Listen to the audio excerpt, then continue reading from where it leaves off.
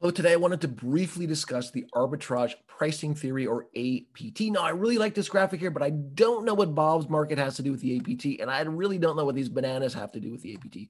But what I do know is that APT is related to the CAPM, or the capital asset pricing model, but it isn't. I highly recommend that you watch my videos on CAPM prior to watching this video. You can check out those videos if you follow these links right here. So again, it is related to CAPM. Let's refresh our memory in terms of CAPM. Now, the important thing to remember here is that there's this beta, and that represents an exposure to the market. And that's kind of it. That's the only thing that matters. That is really it. But I don't think that's particularly realistic. I think you could think of a number of things that would impact asset prices. So what the arbitrage pricing theory does is it attempts to improve the CAPM. Now, the CAPM is really kind of a special case of the arbitrage pricing theory. Now, in CAPM, there's only one beta, but APT says, well, maybe there are more beta. So we can look at this formula and say, well, instead of that being the exposure, it's just an exposure to something that impacts asset prices. And there probably are other things. So we can add another exposure and another one, and we can just keep going until we have all the exposures that we think impact prices. And this gives us a more realistic model to price assets. Now, what are these factors? Well, they're going to be like microeconomic factors.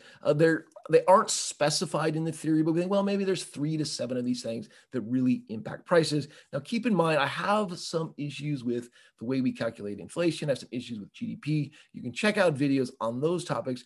Here, inflation, and here, GDP. I think you'll find those of interest. Let's just do a quick example. Let's say we have an asset and we have some exposures out there. We have some factors out there. So let's say we have GDP growth. We're saying its expected return is 4%, and our asset has a beta versus it of 0.8. We've got inflation. We expect that to be 2.3. Our asset has a beta exposure of 0.6 to that. We think gold prices are going to go up by 3.5%, and our asset has a negative 0.5 beta exposure to gold prices. And we have, the S&P 500. We think that's going to go up 7%, and our particular asset has a beta of 1.4 versus that asset. And of course, there's also that risk-free rate. So to calculate this, what we're going to do is say, well, our expected return. So we're going to take that beta of the GDP growth.